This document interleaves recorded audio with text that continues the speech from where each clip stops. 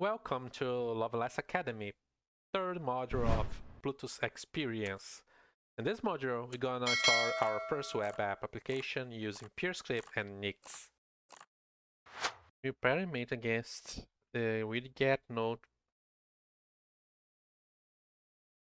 type constructor, getting the widget here, okay, and the children of that widget. So, for example, if I'm passing a form, for example, widget, we would have like children of that form, okay, that we need to also render then each one. So we need somehow to render the current node element widget and also its children. Okay.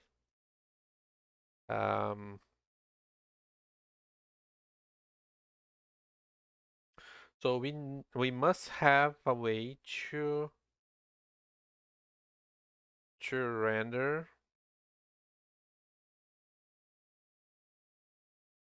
each element here. It's gonna be the widget, right? So we need to render this guy here, and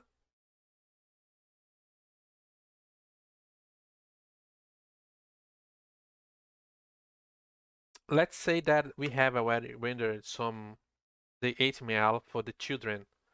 So I pass this here. So in this case, this render element should be a function like this.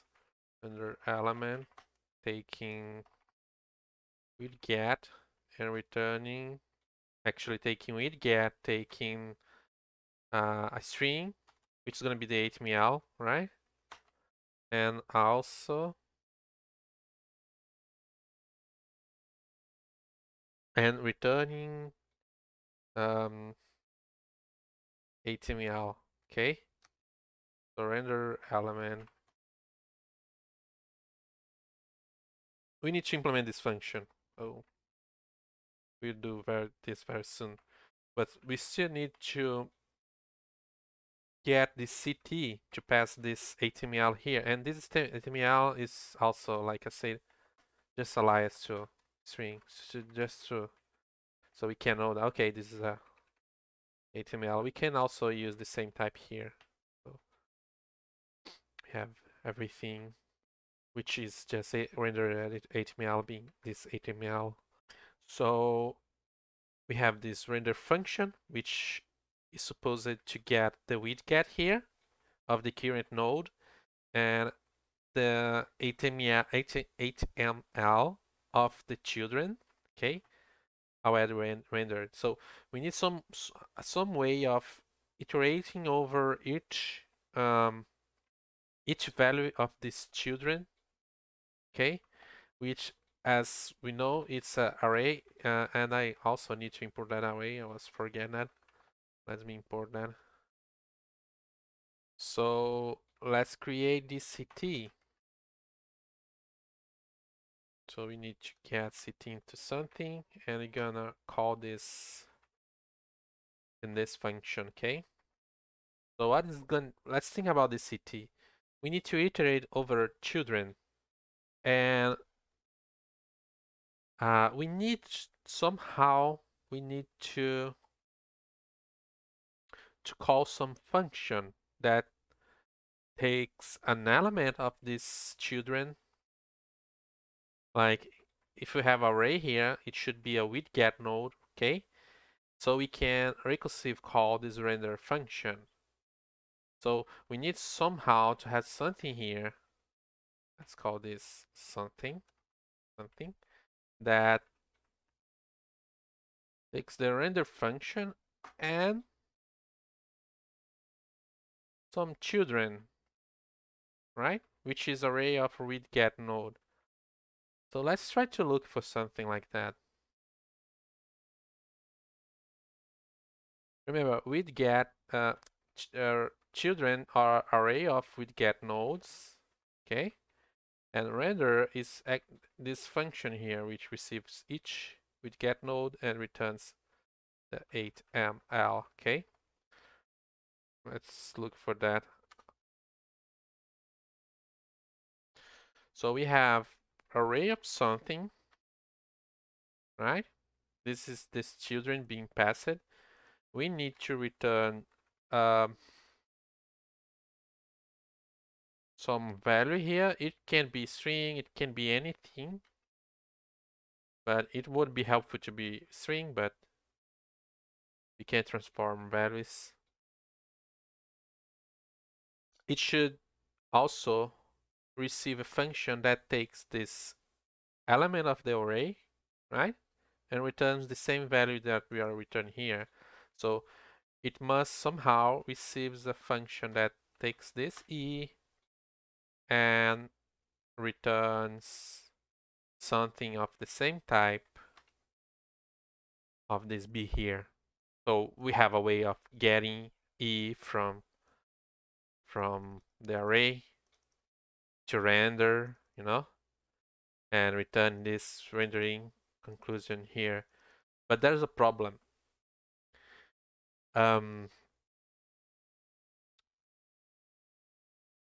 We don't know if this value is accumulating, Let's look for this thing. Let's see if we find something. We have fold map, which is really close. But we have a problem. Is which value is going to be the last one here? I mean, we are not like merging them together, We are transforming values from E to B and returning a given B. But which one going to be that? It's going to be the last one. It's going to be like a result of concatenate all B's from all returning B's corresponding for each E here. No, there's not a simple way to know that. How we could do that?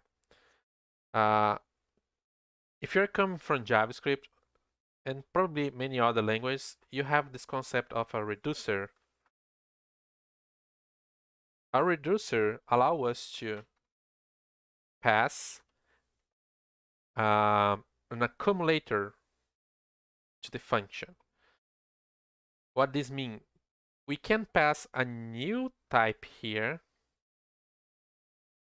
like a new value here, for example, I don't know, C, and the returning, we can pass like C here, and instead beyond passing E here for each array, we can also receive the C here. So what this means?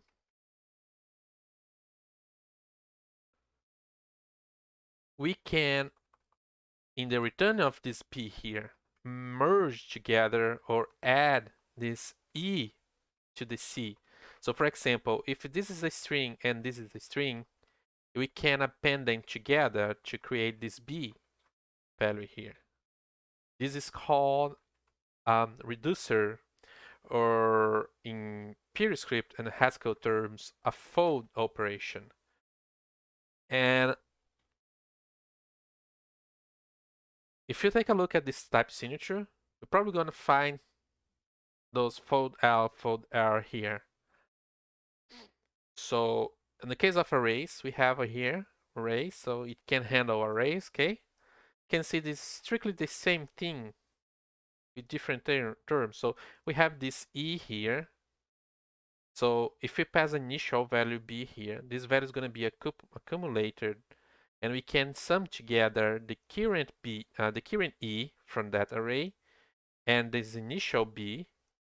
We can sum them together and return in this new B here. So if this B is a string, this is going to be string, and this is going to be string in the string, and we can like append them together with that append operator we saw before to return a new B. So I will use this because this is a lot simpler to understand, and we can use that right now to create our iteration over this children element, where we want to accumulate all children's into a single HTML, which is just a string. So this is strictly the same thing that we have here. So how we could we can try to just put this fold L function here. Let's see what's gonna happen. Fold L, and this is from, as you can see here, data array. So I can use this fold L function. And the last argument here is the array. So we have the children here. This is correctly, okay? This B is the initial value. We can see, yeah, there is no explanation about how fold L works, but let me see if we have something here so you can get it. Yeah, there's some explanation here that you can find useful, but let's keep going here with our type signature. So we're gonna pass a B value. So let's say that our initial value is just an empty string, and we're gonna like append values to this empty string as we go on each children element. Okay, so there's one thing here that we need to pass. So we pass the children, which is this array E. Okay, inside of this children we have with get node. So this E here is with this E here is the with get node, and this E being with get node, which is this guy here, and this B being 8ml, is strictly the same thing as render. So I can just pass render in replacement of this function here, those arguments. So the only missing part here is the B. So I can inline a function like this corresponding to our B. So let's say this is accumulator, and we can recursive call render and append the previous value of that accumulator with this render function, right? But there's a problem.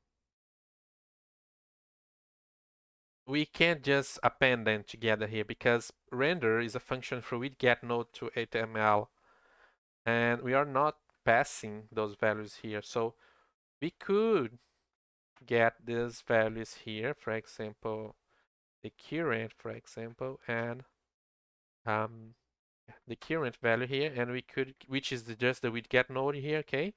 And we could pass to the render here. That's a way of doing that. But we can also use composition to simplify things here. So I will simplify things here, placing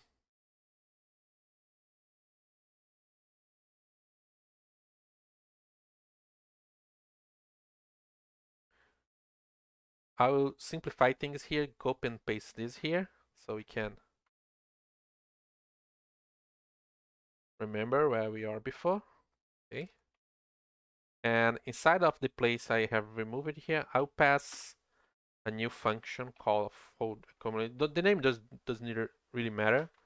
And I'll pass a render function. So we need to figure out how to implement this function here, okay?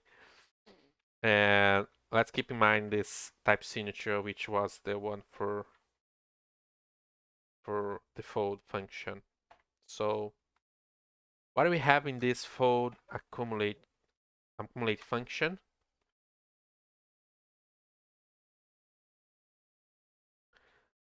We just need to pass with get node here, right? To 8ml. This is gonna be our render function, okay? And the returning for that, or the next argument of this function,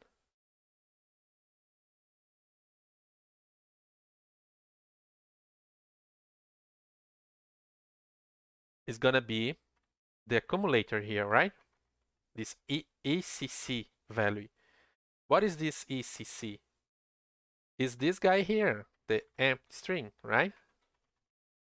So this guy here is 8ml. We can also check this by the type signature here. We can see E is the same of the given array E, which is our children. So if this children here is array E, we have array with get node. So this E value here, sorry, this B value here is the same as the one being passed here. And because we are passing empty strings here, we're gonna have strings here. So this value here is the accumulator, which is correspond to this value here, which is just the first one, and then we're gonna iterate and accumulate that. So this is gonna be like an 8ml for the children elements being rendered, okay, accumulating this 8ml. The next value then is gonna be the value inside of these children. As you can see here, this value here is this value here, and this is array E, and children is array with get node. So this E is this with get node. So what do we have in this E here is a with get node, okay? And finally, we need to return this B, which is the same type of this. So if it should be the same type as this B, which is this one being received here, I can guarantee this is, so the remaining value is this B here. So if this B value is this guy here, it means that we need to return this B, the accumulated value, so it's 8ml, right? So let's try to implement this function.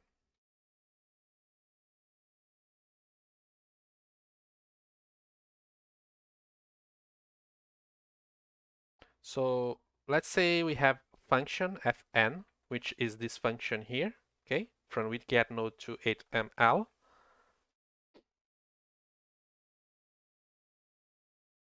And we have a given S, which represents this 8ml here, which is the accumulator, okay?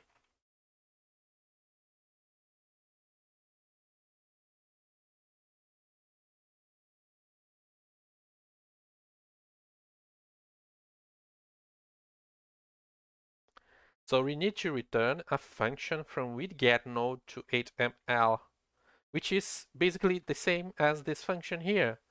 But the difference is that this value here is not being accumulated, but this should be accumulated. So what I should do here, I will use a composition here. So I'll call this fn, and I'll pass to this fn the 8ml. So I'll use the pipe operator, which is basically a composition reverser we're probably familiar with. And I'll get the output of this given function here, which is 8ml, and pipe this output into a new function that should append with the current value. So in this case, I'll use this, which is the pipe function, right? So I'll call this function, passing this with get node, okay? This function should return an HTML. This HTML is going to be piped into a new function. And you can ask me which function should be that? You can just leave this placeholder here and try to figure out what is that. But we know that we need to somehow use this value here. So we need to kind of use this function, this value here in this function, right? We still don't know how, but we need to use this function here. So let's see what we're gonna have here. We have some kind of bunch of errors here.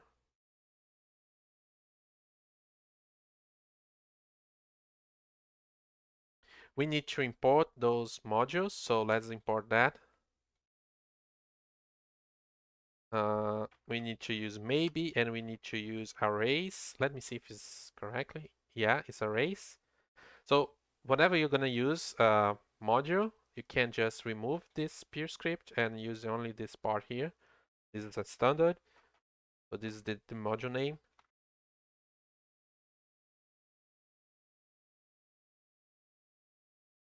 And we need to close things and open again. So because we have updated the flake, Nix flake, upgrade the Nix flake. Okay, we have this Nix developer, open dev again.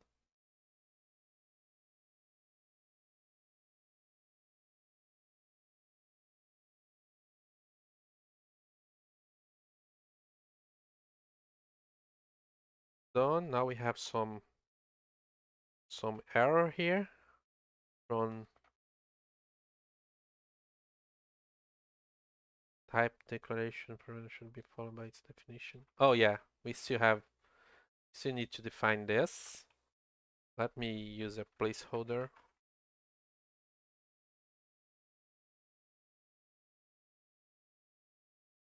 for a while. Okay. I believe the type array comes from prelude. Fix here.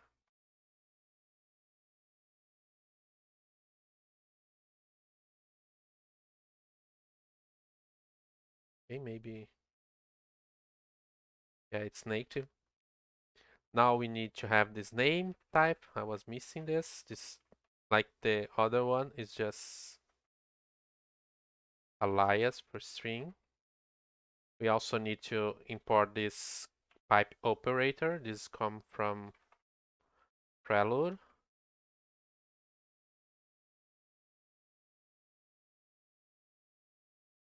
You can see the type signature of pipe operator.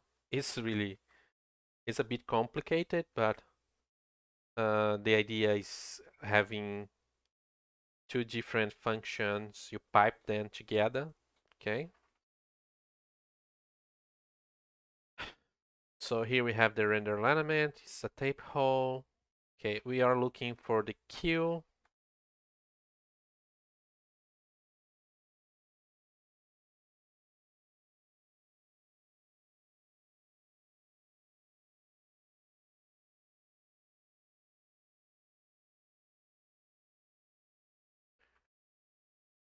Okay, we shouldn't have the queue, so I'm gonna do this. I skip this and place the placeholder here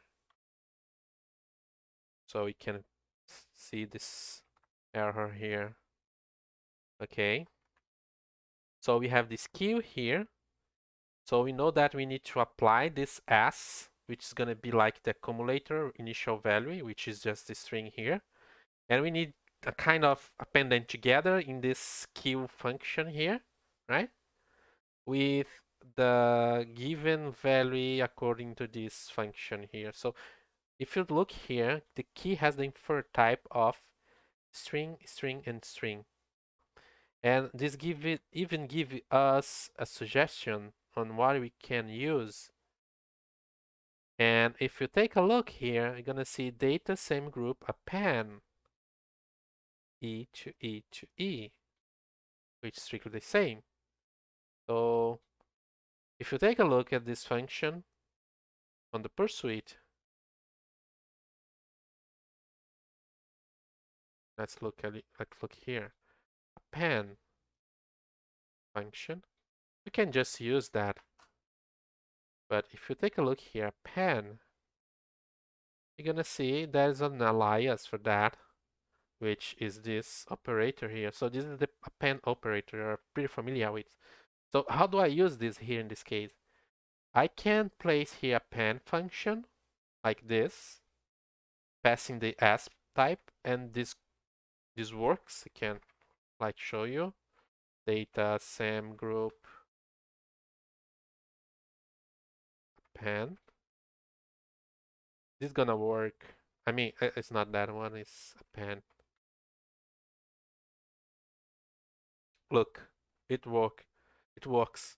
But I can also, to keep things more, explicit maybe, I could replace this append with the usage of the function append. passing only one argument, fulfilling only the first one.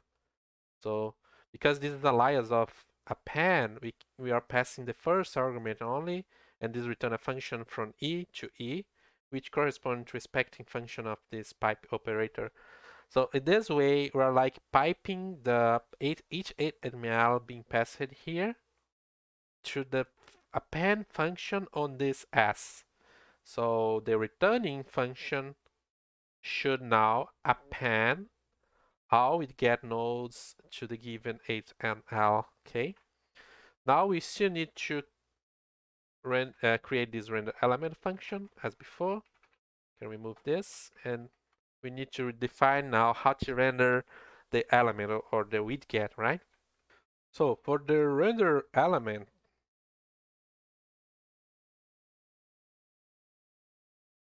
we'll receive here the element, which is the widget, okay? And the 8ml of the content of that widget. Okay, so what is going inside of this tag?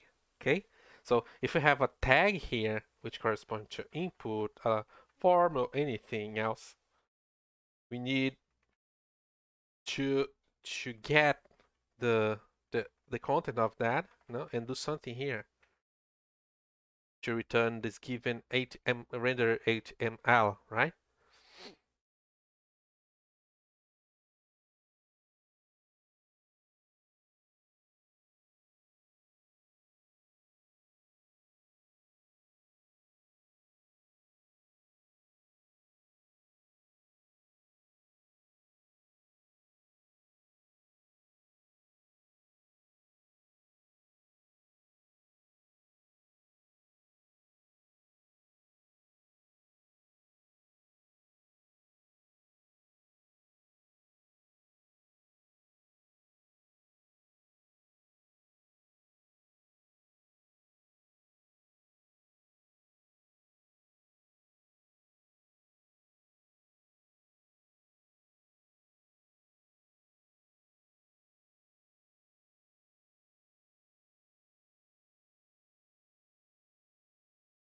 And okay, pattern animating this EL against the type constructors of widget to know what kind of element we're talking about.